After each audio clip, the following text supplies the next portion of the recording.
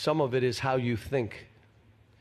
I'll give an example. We had a kid here in 2012 that went 1 for 8 or 1 for 7 in the national championship game and walked in at halftime and was tough enough to say, I can't make a shot. I'm going to get every rebound and I'm going to block every ball. Duran, you score. Darius, make shots. Michael, you guys go do it. Marcus T, go do your thing. I'm going to do mine, blocking and rebounding. That's a tough player. So versus walking in with a body language that I can't make a shot today, I can't believe this, and looking for, you have no toughness. You have no toughness.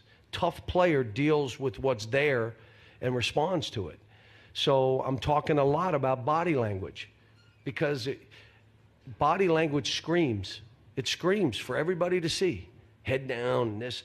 And in most cases, it's an immaturity thing, but the second part of it is a little lack of toughness, mental toughness, that I'm not getting broken down because I missed a couple shots or I fumbled a ball or I missed a free throw. I don't care. I'm tough. I didn't think I had to teach them this, but I pulled out the toughness sheet and we read what toughness is. And as I read them to them, are we that? No. Are we this? No. Are we that? No. Are we this? No. Do we talk? No. And so my point to them is how we think has to change if you want how you're playing to change, how you approach this stuff. So I've had to do this with every team, probably more so with this team. But I've not had a team this young before.